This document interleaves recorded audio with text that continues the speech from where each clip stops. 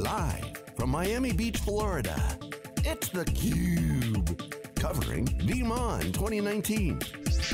Brought to you by Veeam. Hello everyone, welcome back to Miami. This is theCUBE, the leader in live tech coverage. This is day 2 of our coverage of VeeamON 2019 at the Fontainebleau Hotel in sunny Miami. Dave Vellante with Peter Burris. Trevor Starnes is here, he's the Director of Systems Engineering for Pure Storage.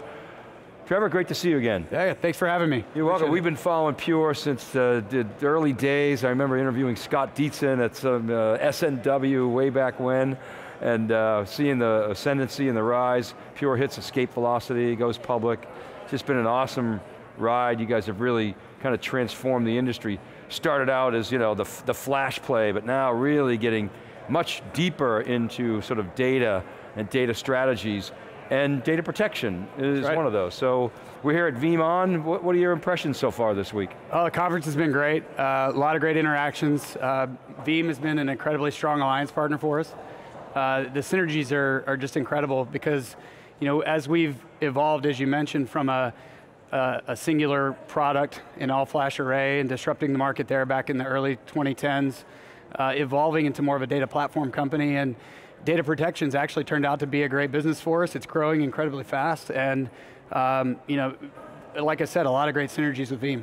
So the systems engineering role has always been a critical part of the sales process, right? It's this, the SEs, it's like, I need an SE, and then you guys will go in, help the sales team really understand what the customer needs, you'll help solve problems, but how is that role to find it Pure, and how is it evolving in the industry? Yeah, absolutely, and I think similar to our products in the early days, we hired a lot of folks who were storage specialists, and we've evolved into having to go far beyond that, right, into the different realms around things like AI, machine learning, data protection, virtualization, containers, and so it's definitely evolving. It's challenged us as a company, and we're certainly trying to not maintain a status quo. We want to continue to disrupt and do that in adjacent markets. So how do you work with Veeam just in terms of taking your platform and their software and making a solution that's kind of simple for customers, it's not stovepiped,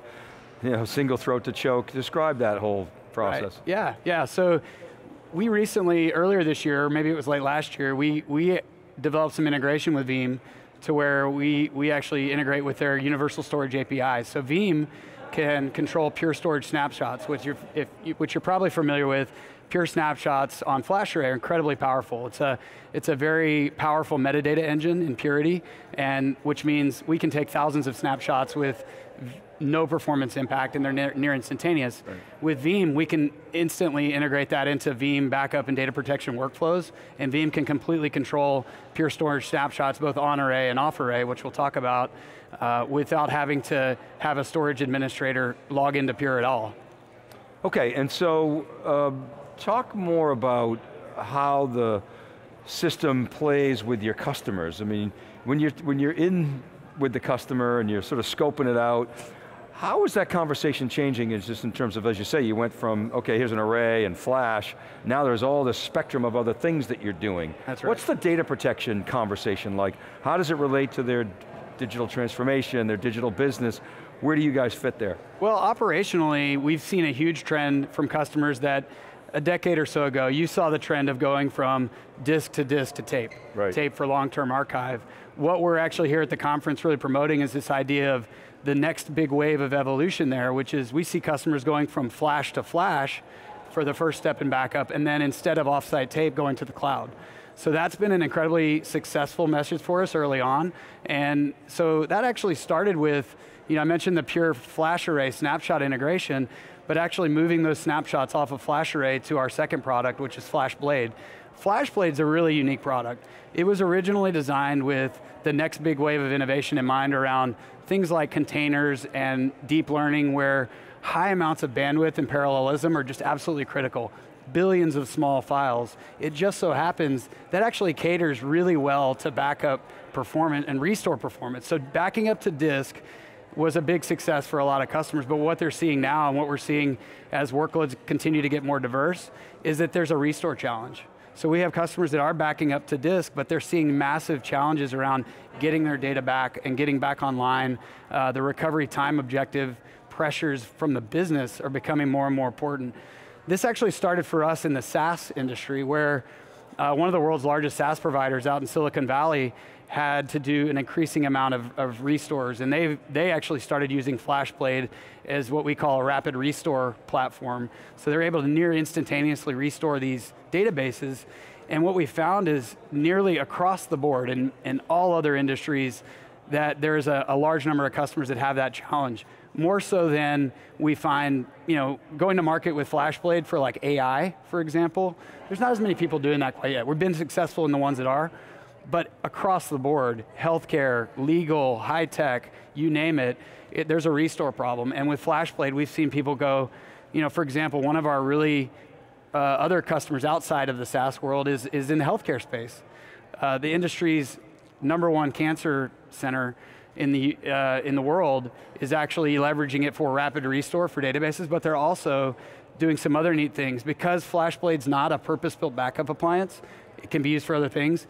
Anything file and object works great, so what you can do is you can combine the use cases, and that's been really powerful from a TCO perspective. You might say, customers might say, well, Flash is too expensive, but if there's a restore problem, that may not matter, and then if you combine it with other use cases, we call that our data hub story, it's even more powerful, and the TCO becomes really attractive. So healthcare, using it for PACS and rapid restore. There's other industries like the online gaming industry, like I mentioned, high tech. So that data hub message has been really powerful. So that's return on asset and asset leverage. Oh, absolutely, and one of the things I'd like to talk about, Trevor, is relating to that is, there are a lot of ways of describing some of those fundamentals, some of those really contingent and essential changes that are taking place in the industry today.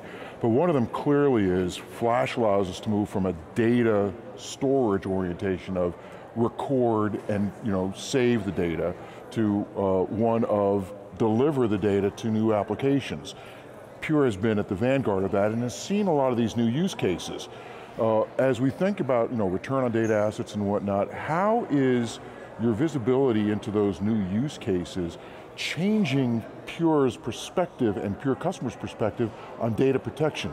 Because it seems like the notion of data protection, which has been around for a long time, is starting to fray as these new use cases say, it's not just protecting about what's happened, it's setting me up for doing new types of work in the future. Absolutely. So how is Pure seeing that, how is that conversation about data protection changing because of some of the drive that Pure's got in the marketplace? Yeah, and I think the first step is, hey, I can back up my data, but if I can't use it, it's kind of worthless, right? So being able to use that data much, much more rapidly, but also repurposing that. This idea of data silos has been around IT for years, and with FlashBlade and that data hub story, we're really breaking down those silos to be able to say, hey, the same platform that you're storing your data protection data as well as other data, it's the same platform that I might be able to spin that data up. So Veeam's got a great story with Data Labs where you can actually spin up these virtual environments and run.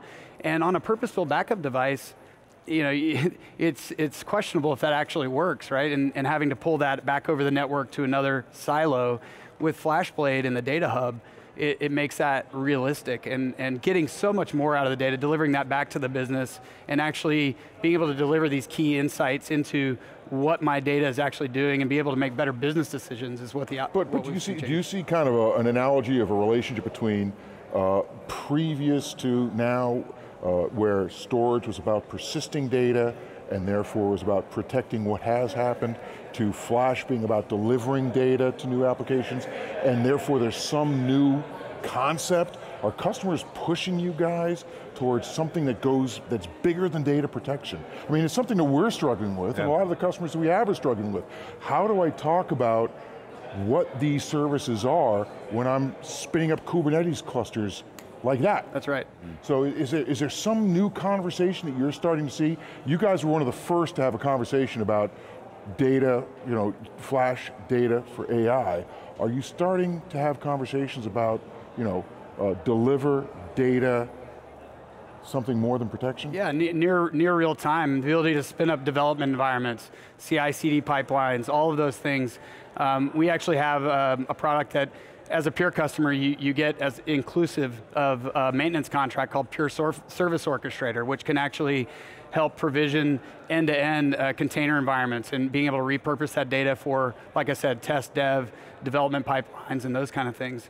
And we're also, as you've probably heard, we're tying that into a cloud strategy as well. So there's products we've announced, Cloud Block Store on the block storage side, as well as Object Engine, which is a product we haven't talked about yet, which enables customers to truly see the benefit of a hybrid cloud scenario. So they may be developing an application on-prem and pushing it to the cloud or vice versa, and we're actually going to give them that capability to do that. Well, talk more about Object Engine, specifically what it is. I mean, I'm inferring Object Store and...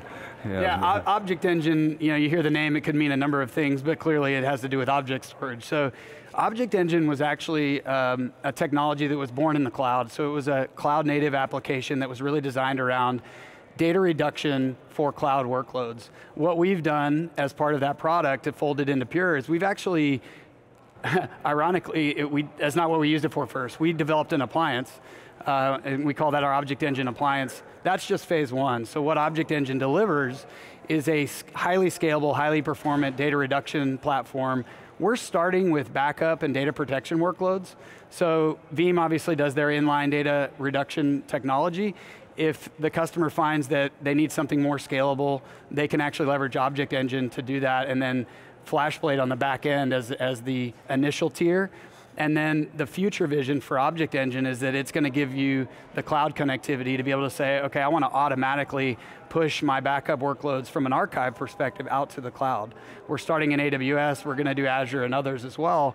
So the next big wave of that you'll see is actually running Object Engine in the cloud in a hybrid scenario and be able to move those workloads back and forth. So kind of envision, the near term backup and restores. Most of the restores happen within a week or two on-prem, and then 100% also stored in the cloud for more long-term archives. So that really completes the flash to the cloud story, but we're not going to stop with backup workloads either. And where's your sort of value add in that equation, and where's Veeam, and how do you what's the connection points there? Good question, good question. So I think, again, I mentioned Veeam obviously has their inline data reduction technology. Right.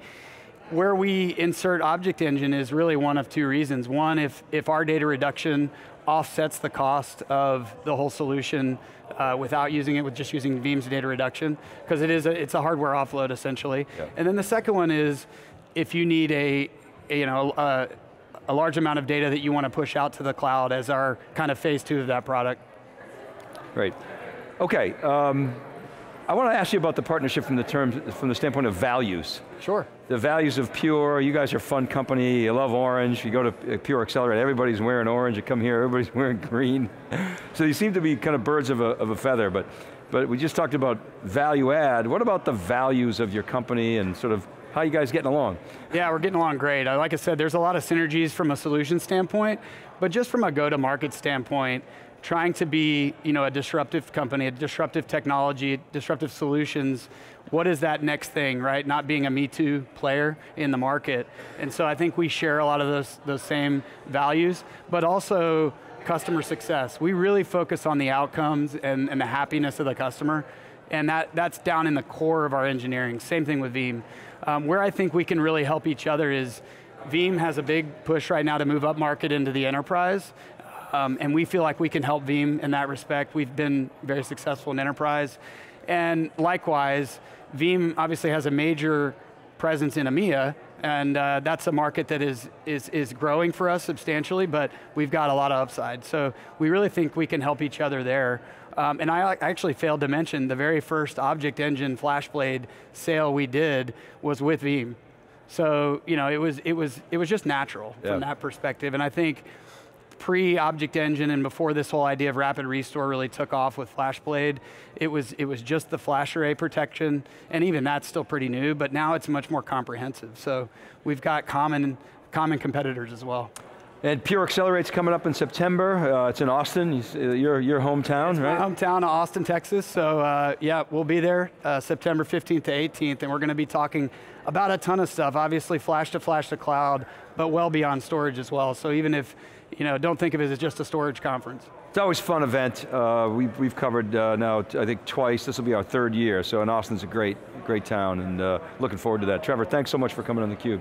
Loved it, thanks for having me. You're very welcome. All right, keep it right there, everybody. We'll be back with our next guest. Right after this short break, I'm Dave Vellante with Peter Burris, VeeamON 2019 from Miami. Right back.